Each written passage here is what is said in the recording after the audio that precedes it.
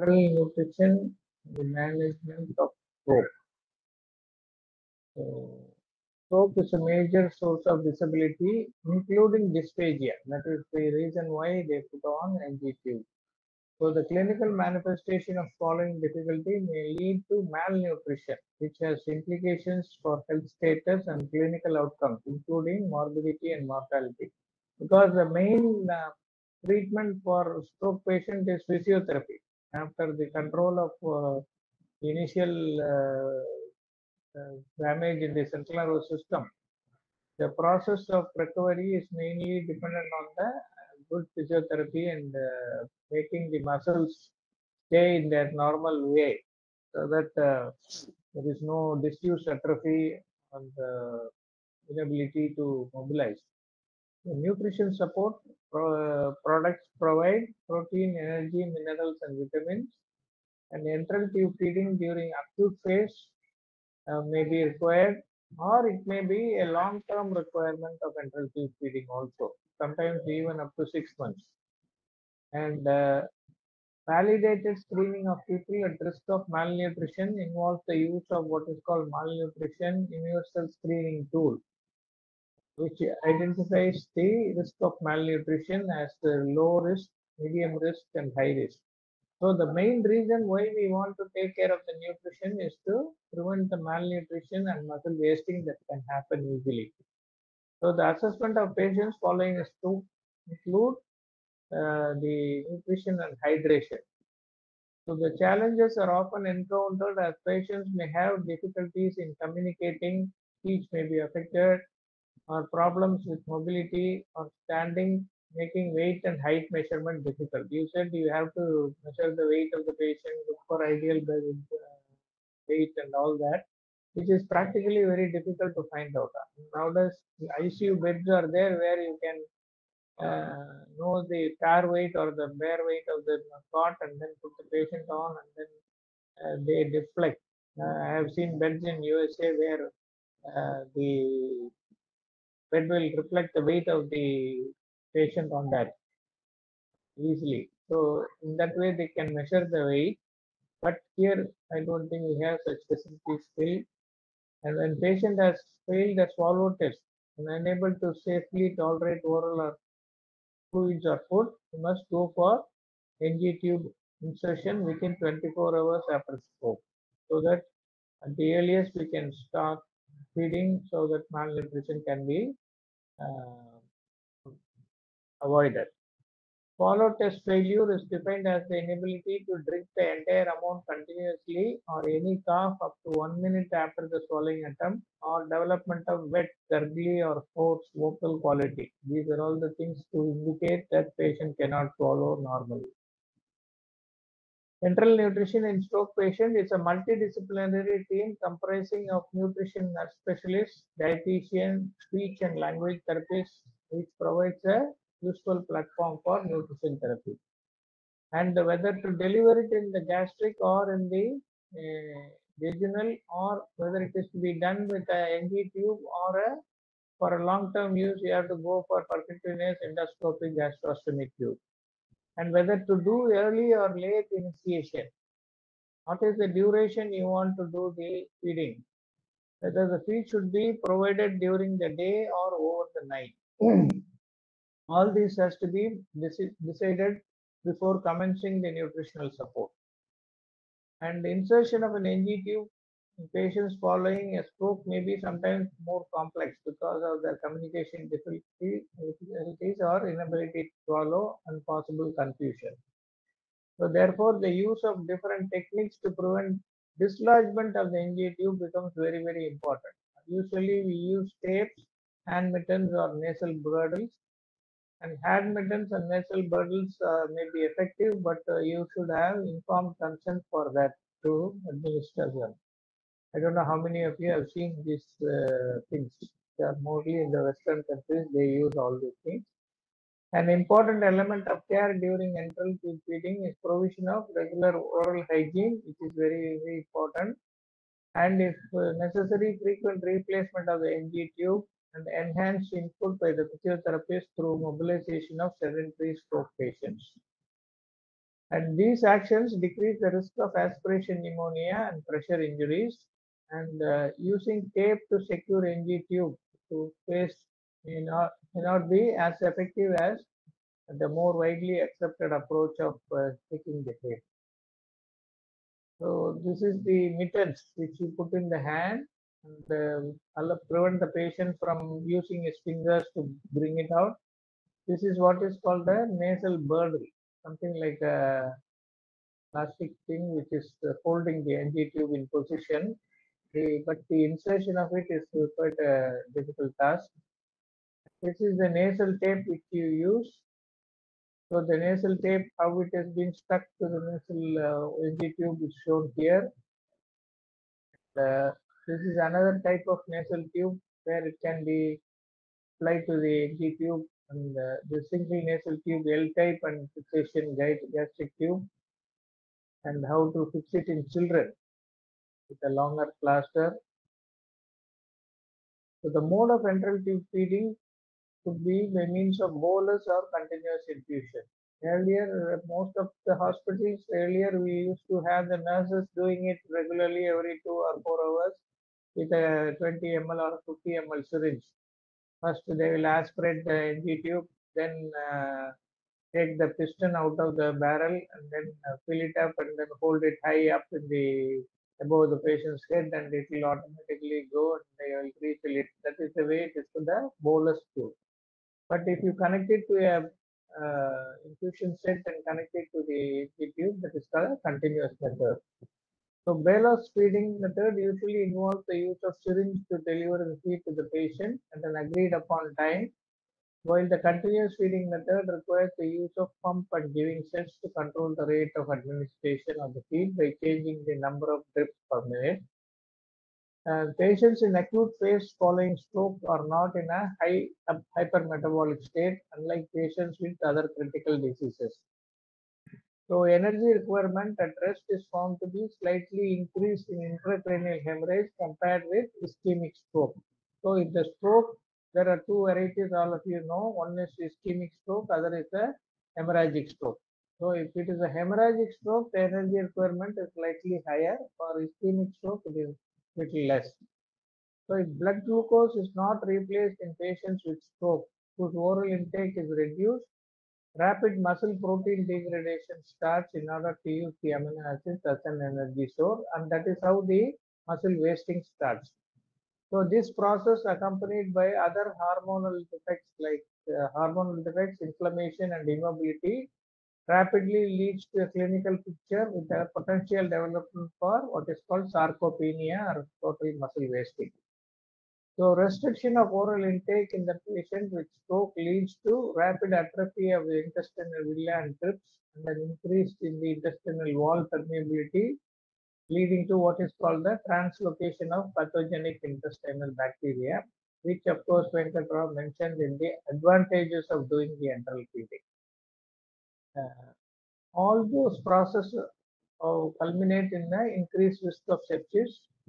Malabsorption of enteral nutrition due to diarrhea may lead to severe hypoproteinemia and hypoalbuminemia. So how are calorie, protein, fluid requirements calculated, and what is the dose of nutritional product?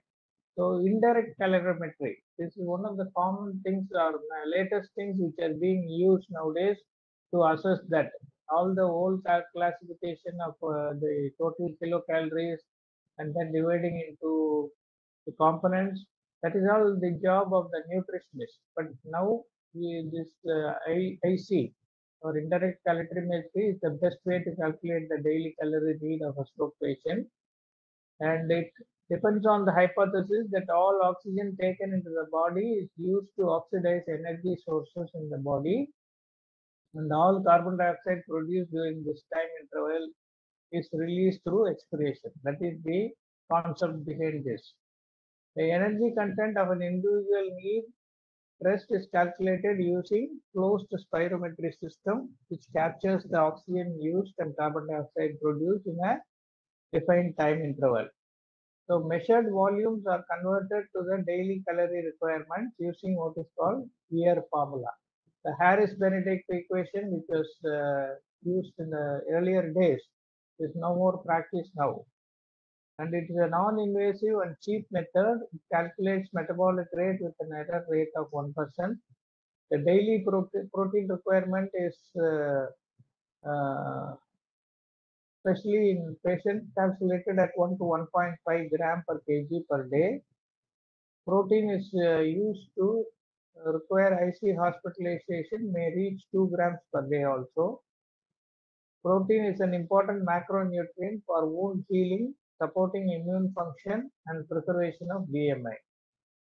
So daily fluid requirement is calculated at 30 ml per kg to prevent dehydration. Calorie calculations considering ideal body weight is frequently used a practical method. So daily calorie requirements in stroke patients may be calculated at 20 to 30 kilocalories per kg. So it is aimed to start nutrition at 20 ml per hour if it is a liquid preparation which you have to give in the feeding, and reach a target of total target within 48 to 72 hours. So this is the method of indirect calorimetry. How you do that in intubated patient or in a, so this is the picture which shows how it is there's a IC machine which is available, which will show all the calculation of oxygen consumption and CO2 elimination. This is the value you will get and see how many kilocalories are required and respiratory quotient, energy expenditure, everything is shown in that. So now I was told by one of the former PGs that in the workshop going to teach how to use indirect calorimetry in ICU intensivist training. So in ICU, in non-intubated patient, you can have a total hood like this, and the entire expired air will be collected, and you can get a whole thing processed and calculated. So this I thought this may sometimes be asked as a short note question also in your theory paper. So which enteral product to choose? Enteral nutrition products are divided into 4 groups: polymeric, oligomeric, elemental, and disease-specific as modified products. And standard polymeric products are preferred in all stroke patients. Osmolarities vary between 265 to 320 milliosmoles. Energy content provided is 15 to 20% protein, 30 to 35% fat, and 49 to 55% carbohydrate. So most of the central preparations will have a majority carbohydrates, and a standard 500 ml product contains 20 gram protein, 60 to 20 gram fat, and 60 to 70 gram carbohydrate. 1 ml of standard polymer product provides 1 kilocalorie of energy, and its pH value is 6.5 to 7. Diabetic products may be administered if blood glucose are uncontrolled in stroke patients. Sometimes, the stress may produce a state of diabetic raised blood sugar levels. So fiber-rich products can be given patients with diarrhea or constipation. High-calorie products can be administered in patients with fluid restriction whose energy requirements cannot be provided by the regular large volume products. Products high in protein can be given to patients with protein deficiency. These products may cause osmotic diarrhea due to high osmolality. How should enteral feeding be administered? It can be by continuous infusion through special pumps or by intermittent bolus, as I said earlier. The advantage of continuous infusion is decreases the risk of aspiration, pneumonia, diarrhea, contamination risk of product, prevent spending of unnecessary assistant healthcare professional. That is, you don't require a nurse to do that every 2 hours or 4 hours. So less of paramedical workers are required. Intermittent enteral feeding may be preferred in patients who are mobilized at the stage of discharge or in those who are planned to receive enteral feeding at home. In those patients, you don't go for continuous feeding. The head of the bed should always be kept raised to 35 to 40 degrees to the risk of decrease the risk of aspiration. Routine use of prokinetic agent is not recommended. That is the current recommendation. They are recommended or used only under conditions of gastric distension or if the patient has nausea, vomiting, regurgitation, or constipation. Or sometimes it may be used when you want the tube to be passed from the gastric to the jejunal area, post pyloric region. Oral hygiene performed at least twice daily using oral antiseptic like chlorhexidine decreases the risk of pneumonia in stroke patients with enteral feeding requirement. There is no correlation between gastric residual volume and the incidence of pneumonia and aspiration. Nowadays, we use ultrasound also if we have any doubt about the gastric volume assessment. What are the complications of enteral nutrition in stroke patients and how they are treated? This is the next question. Diarrhea is very common, nausea, vomiting, constipation, pre-feeding syndrome. So this flow chart, nutritional support in stroke patients, nutrition screening assessment, bedside dysphagia screening. These are the two things first we have to do, whether the patient has got any difficulty in the swallowing. Next thing, what should be the nutritional requirement. So first of all, see whether there is a chance of the patient becoming malnourished or he is not malnourished.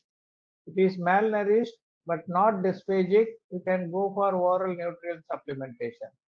He is malnourished but also dysphagic, or if the oral nutrition supplement is not eating properly, refusing to eat due to mental state or some other reason, he is able to swallow but he is not cooperating, then it is called a failure. Then you go for enteral nutrition via NG tube. Or if the patient is not malnourished but he is dysphagic, you try to change the food texture and try to feed. Don't give him too much of a solid food. Make it very, very semi-solid and liquidish and try to feed. But if there is a failure, go for enteral nutrition. Patient is malnourished but not dysphagic, go for nutritional follow-up and enteral nutrition 1 month. You have yes or no percutaneous. If it is required for more than 1 month, then you have to go for percutaneous gastrostomy.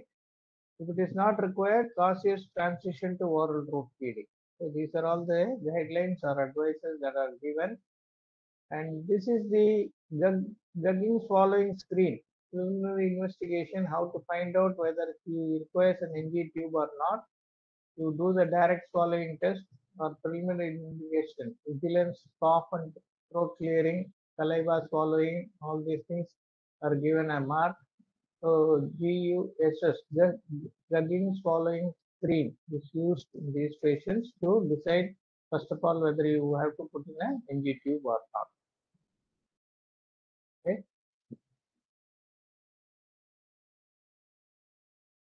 So that's what I thought. Of course, he has given an elaborate details about the composition and nutritional part of it.